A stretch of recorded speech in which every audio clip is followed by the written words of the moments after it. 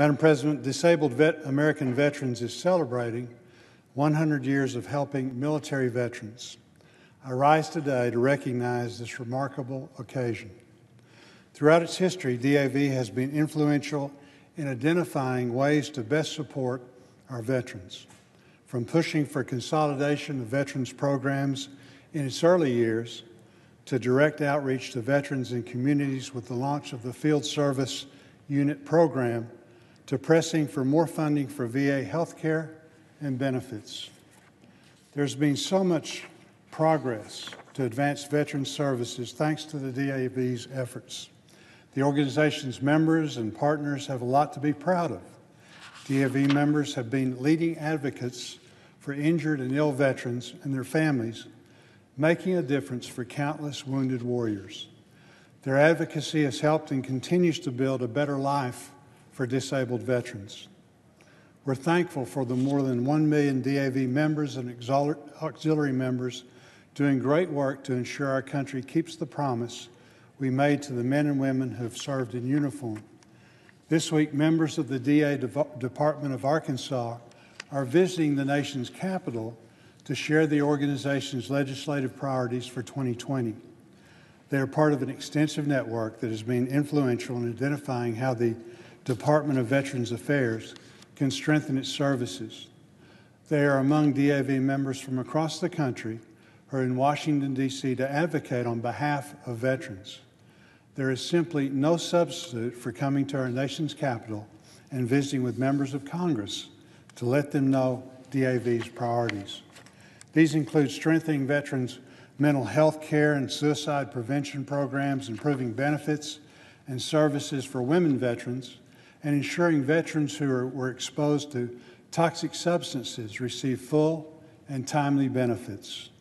The good news, we are all working on these priorities because we all agree that our veterans deserve nothing less than quality care and the benefits that they've earned.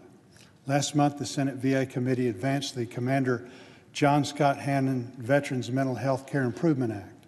This comprehensive legislation will strengthen our ability to provide veterans with the mental health care they need and includes language Senator Warner and I authored to leverage the services of veteran-serving nonprofits and other community networks in our overall strategy to reduce veteran suicides.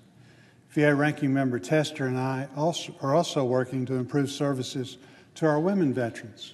Our Deborah Sampson Act legislation would eliminate barriers to care and services that many women veterans face and would help ensure that the VA can address the needs for women, which is so critical because they are more likely to face homelessness, unemployment, and go without needed health care.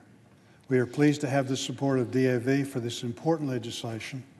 I'm proud to co-sponsor the Veterans Burn Pits Exposure Recognition Act that would allow veterans suffering from the effects of burn pits to get the benefits and services that they earned. I encourage my colleagues to support these bills so we can provide the resources promised to our veterans. For years, DAV members supported passage of the Blue Water Navy bill.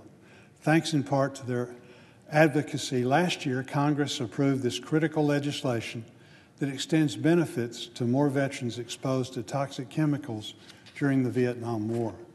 The DAV's attention extends beyond the halls of Congress. Its National Service Program helps direct services to veterans across the country.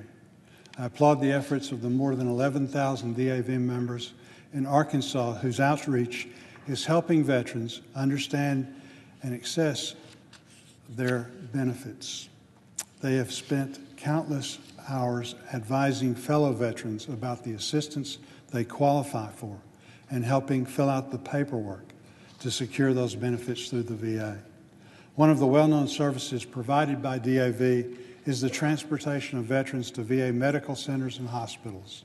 In rural states like Arkansas, the services these volunteers offer is critical to meeting the health care needs for veterans. The Arkansas fleet is made up of 16 vans.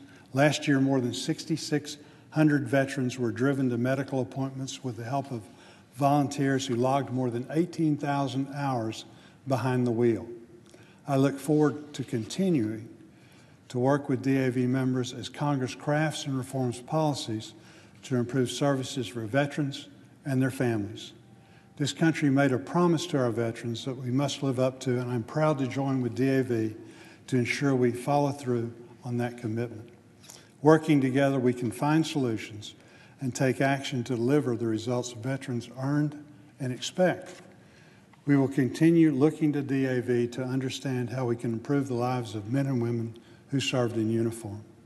As a member of the Senate Veterans Affairs Committee and chairman of the Senate Appropriations Subcommittee that oversees VA funding, I've seen the dedication of DAV to support disabled veterans in Arkansas and across the country.